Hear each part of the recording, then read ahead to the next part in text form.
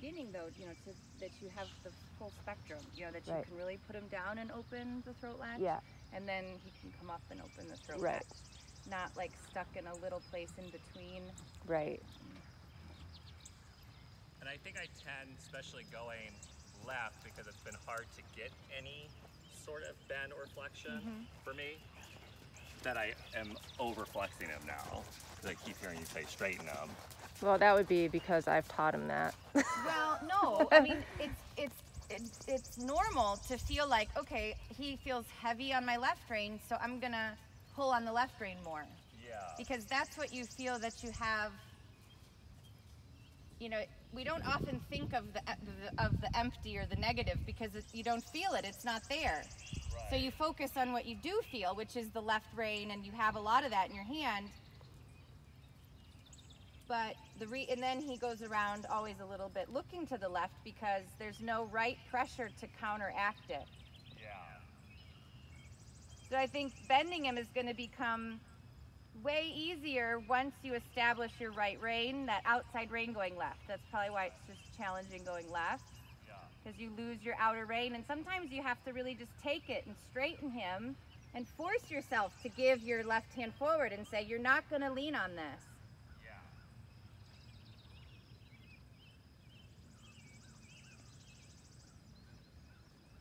So walk across the diagonal, and then at F, pick him up in the walk. So feel that you have access to both sides of his mouth. Good. And even now you're already thinking, I'm not going to grab onto the left rein. Here's my right rein, buddy. Here's my right rein. Good. Yeah, of course when he's distracted, then you touch the left rein. Good. Yeah, so that both reins feel the same, that there's just really no difference between your right and your left rein. And that you don't make accommodations for him knowing, oh, he's just always stiff on this side, so I'm just going to let him be heavier. Both hands up. Rotate your forearm out. So turn both thumbs out. Yeah, so bring your pinkies closer together. Good.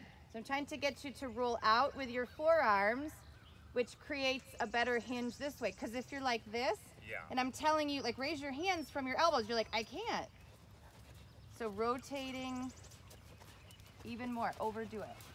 Yeah, like, could you touch your elbows together in front of your rib cage? Yeah. Like that, good. Now raise both hands 2 inches. Yeah. Relax the front forearm. Yeah, so I don't want to see all your tendons bulging in your forearm. Good.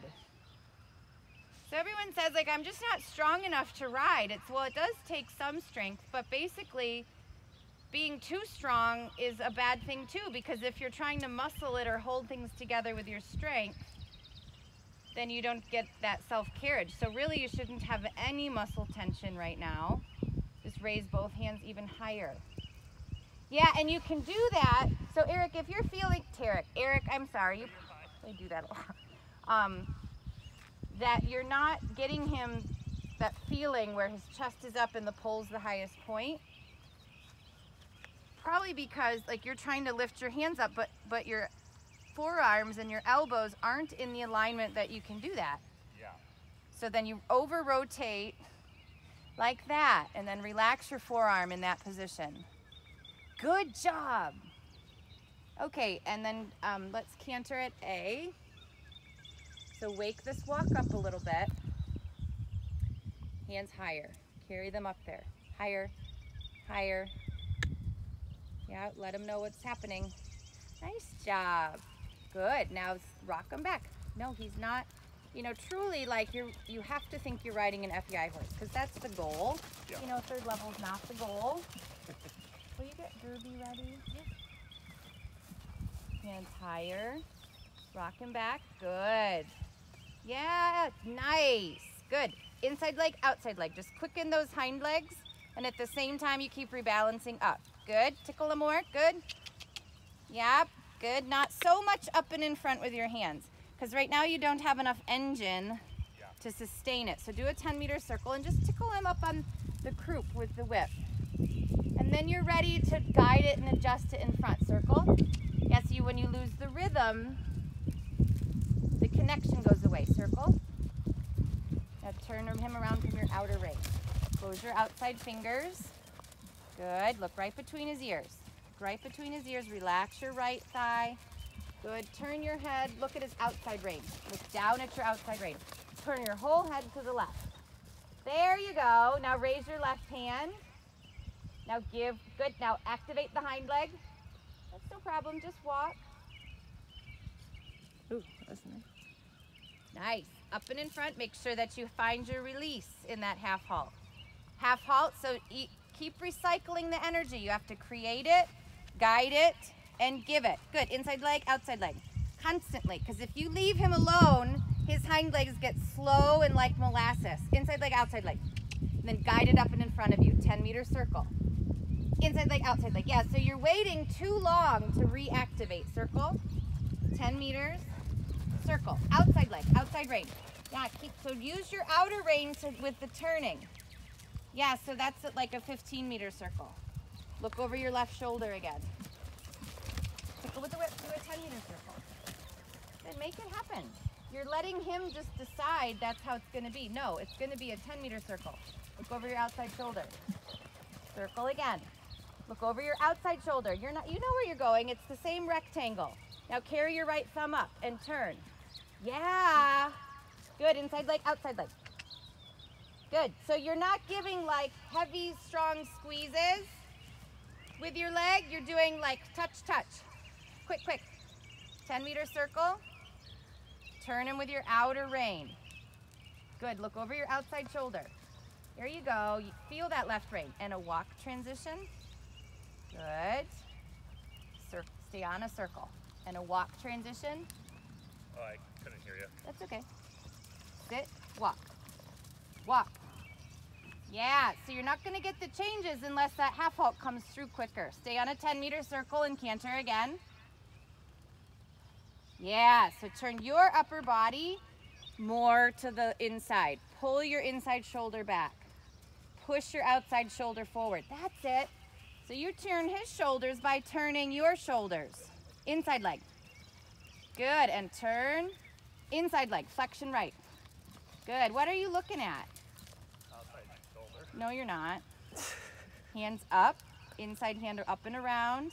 Turn, circle. We're just gonna go in and out of some walk canter transitions. Good, now a walk. Now. 2, 3, 4. Straighten them with the outer rein a little bit. Good, circle. Relax the forearms. Look down the outer rein. Activate. Yeah, so before you do your walk transition, quicken the hind leg. Stay on a circle. Turn your upper body around, right shoulder back, hands higher. Good, what are you looking at? The dirt in the middle of the arena? You must be a jumper, trained as a jumper. Every rider I teach who's been a jumper or an eventer looks at some arbitrary thing like in the middle of the arena on the ground. Look at him and walk. Right rein, left rein, sorry, left rein. Good, good. Keep looking down. Know what's happening underneath you. If you're looking over your shoulder down at the dirt in front of you, you may miss his shoulder falling out. Like right now, his shoulder's falling out. And canter. Look down the outside shoulder, inside leg. Yeah, you're not gonna, so you put your outer leg back, but it's gotta be the impulse from the inner leg to canter. Circle, both hands to the inside. Good, inside hand to the inside. Look down the outer rein. Activate, inside leg, and a walk transition. Hands up, turn your upper body around the circle. Bring your right shoulder back. Right hand wide, inside leg. Hands up and a walk transition. Up, up, turn, keep on your circle. Open your inner hand around the circle. Right shoulder back, and walk. Left rein. Good. Then your outer leg has to be there to guard that haunch so he doesn't throw it out. Because you want him to stay balanced and equal on both hind legs and not swing his butt out. Now do a walk or a canter transition from your inner leg. Inside leg. Now. Now. Good. Both hands to the inside. Right shoulder back. Good. What are you looking at? Look down at him. Turn your head to the left because you're twerking your head to the wrong direction with whatever you're looking at. And a walk transition. Good. Good. Give him a long rein and pet him. Good job. So those canter walk transitions are the timing for the flying change. Yeah. And if he's running through or he's not listening to the cue to canter, you're not going to get the cue to tell him change. And if he's running through the half halt, when you say change, he's just going to launch in the air and you get this big, overly explosive change because he's running through the half halt. So that all exists in those canter walk transitions. But the whole right side of your body when you go, because basically you're looking right, your body is positioned left when you're trying to go to this way. So you're kind of like, and then your right hand is trying to come and is trying to turn, but your body's still saying go left. So when you go to the right, you have to think about from your torso, twisting more to the inside, bringing your, like that, and then turn your head to the left. Good. So that everything is a little more open here, and because he will mimic your body language. Yeah. So if you ride around like this and here and looking here, then he's gonna mimic that with his body. If you're open here and up and everything is movable, nothing's like locked and rigid, then he's more likely to be up. And then you can just turn, if you want to do shoulder in, you just turn your shoulders in. Or if you want to do, like you just circle, like your upper body can indicate that so you don't have to like really pull or do anything with the reins because he becomes more on your seat. I feel like he is really good. I mean, like when I ride him, he's super, No, it looks really, and I think that would, just a few tweaks in position will just make him softer. Yeah.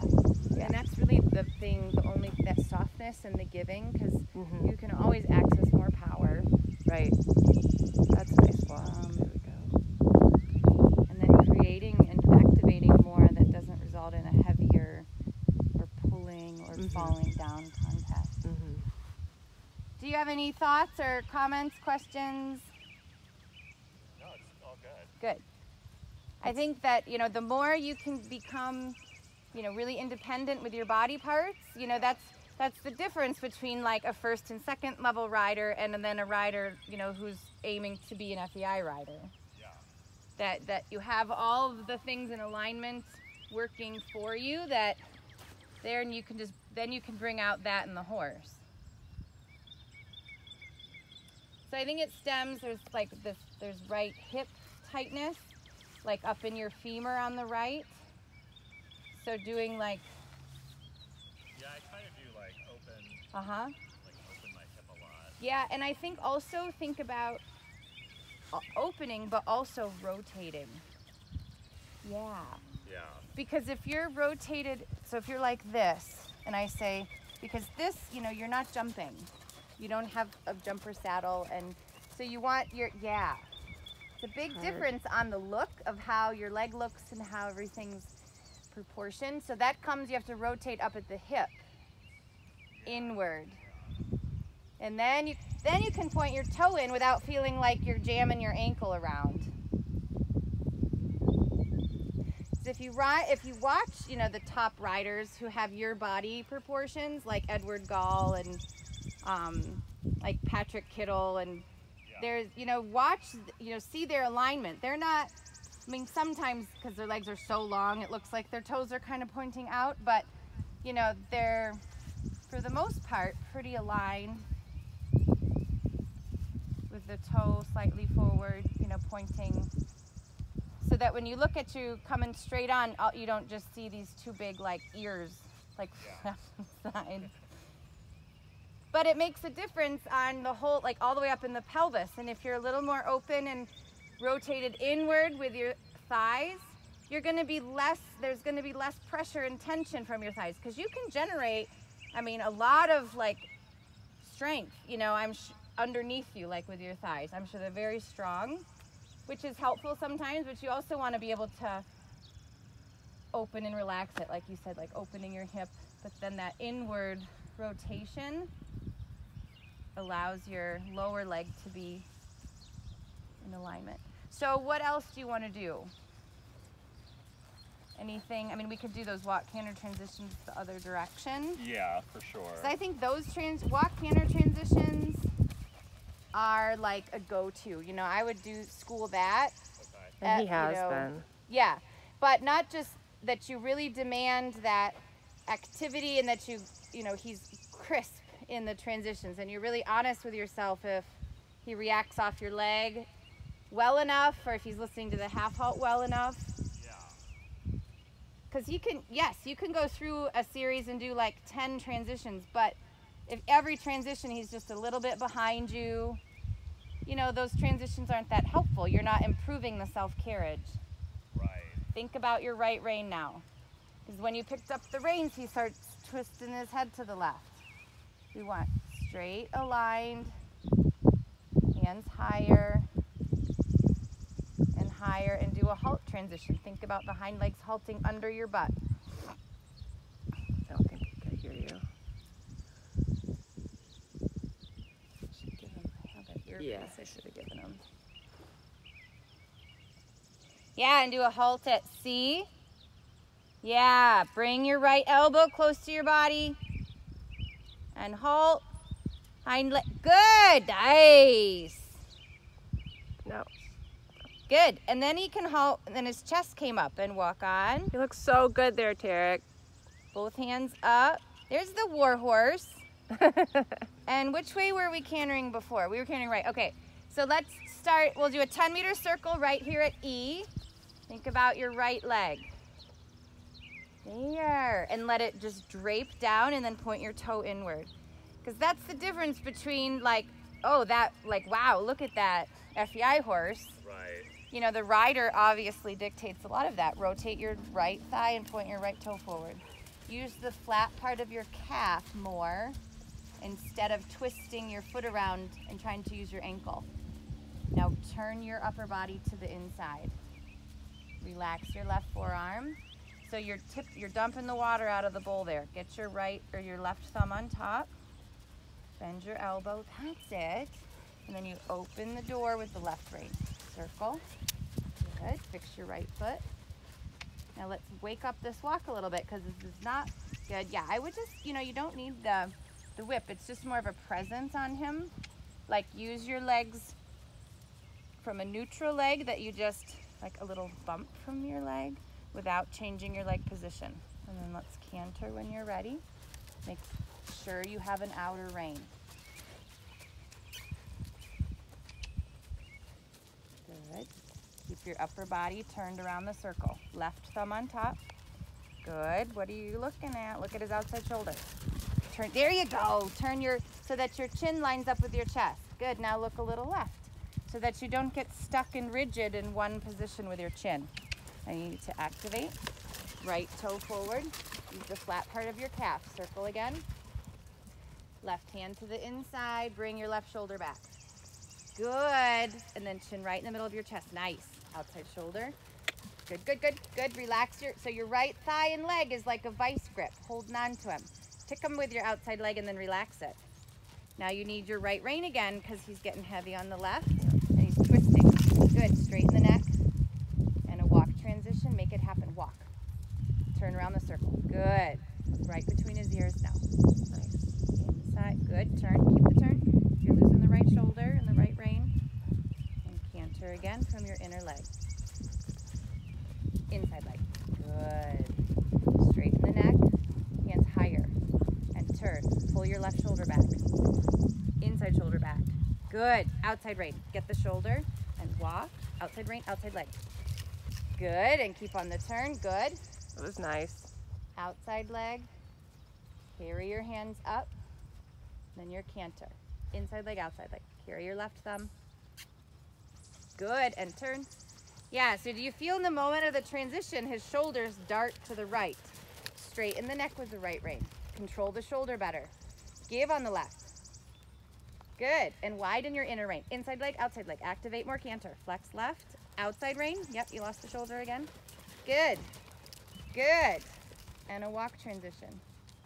Left thumb up. Good. And then one more canter. Make sure you have an outer rein. Yeah, outside rein, then soften and give on the left rein. Good, now go up the center line. And, whoopsie. Now straight on the center line. Left thumb on top. And a walk transition, sit. Good, track right. Canter right. Yeah, sorry. Good, straight ahead. Good. So that this canter, you know, feels kind of like a little creepy crawly. Little tick with the inside leg, outside leg, and then half halt and give. Center line, collect, hands higher. Don't be so pretty. Hands higher, soften your elbows. Good, circle there, and then go on the center line. Yeah, good, soften your elbows. So like, I want you to flap your elbows more like a butterfly or a chicken. Like you're doing the chicken dance.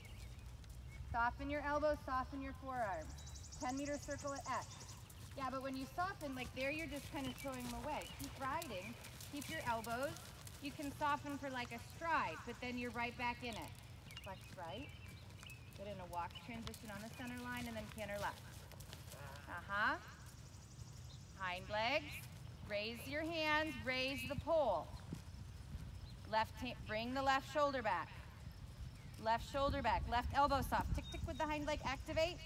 Yeah, so that's a ton of left bend. You need your right rein there. In order to soften the left rein, you need the right rein. Right hind leg, center line. Feel that outer rein. Bend them to the outside. Widen your inner hand. Pull your left shoulder back. Good. Straighten him. Yeah, he's twisting to the left. Yeah, look at his face. Straighten him with the right rein. Yeah, and walk. Sit. Yes, walk. Pull up, hands higher. Canter right. Inside leg. Good. So keep them straighter down the outer rein in that transition. Now carry your hands up. Collect. Don't let this canter get creepy crawly. Sit. Elbows in. Good. Now relax your thighs and knees. Good. Good. Heel down on the right side.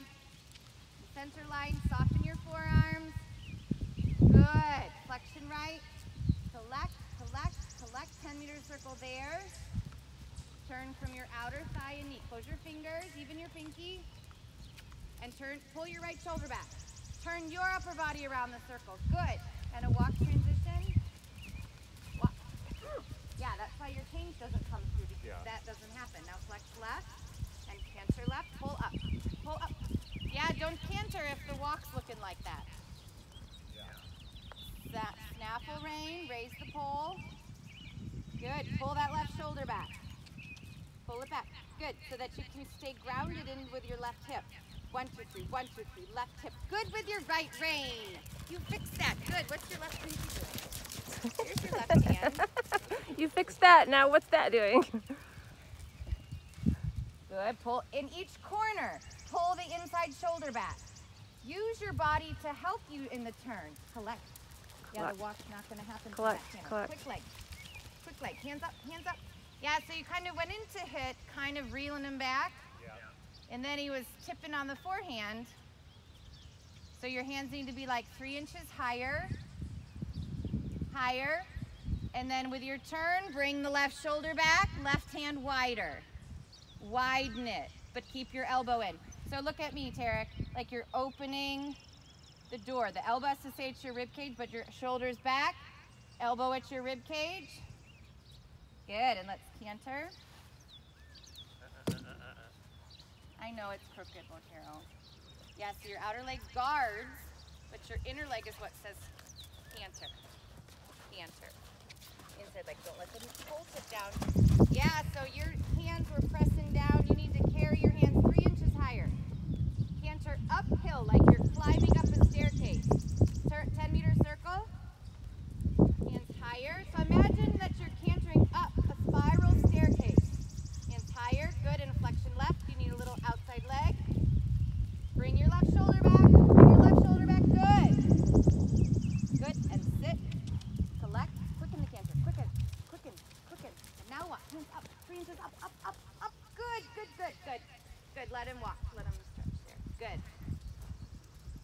it's all about, like, when you think that your chest is up and your hands are up, put them like 3 inches up higher.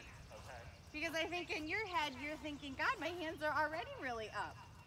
But I think you have to go there a little more of an extreme, like really Yes. up here and back. No, absolutely. Absolutely. Yeah, and then, you know, then he's in this posture, because if he gets a little bit on the forehand in the canter, then he's like a lot on the forehand. Yeah. But that makes your turning better, because that exists right there in your half vault. You know, the bend that you insist on that 10-meter circle to the center line, you just take that on a diagonal line, and that's your half pass. You just Right. maintained that amount of bend, and you point him at E, or, you know, like that's the half pass Yeah. positioning. So then you should just do like one beautiful half pass, not 7 half passes where you try to make it a little bit better. No, you know your half pass is going to be good because you have good throughness and bend on the circle. Yeah. And that's your body. So if you're going in the half pass like this, but you're going that way, your body is saying go right. So you have to make sure your left shoulder in that turn comes back, because then it's like here, you show his shoulders where to go. If your shoulders are going this way to the outside, you're telling his shoulders to go right, but then your right leg is kicking and saying, no, go that way.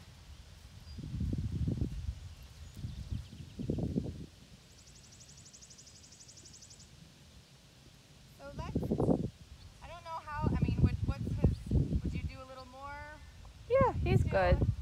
He's So let's just finish with some trot work, and we'll just do that, and we'll just kind of feed that into the trot half pass Okay. to see that, you know, so I can help you establish enough bend. Yeah.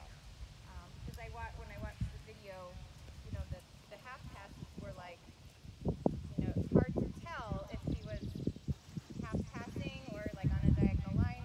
And I know the angles are, I'll try to get down yeah, to. and if you look in like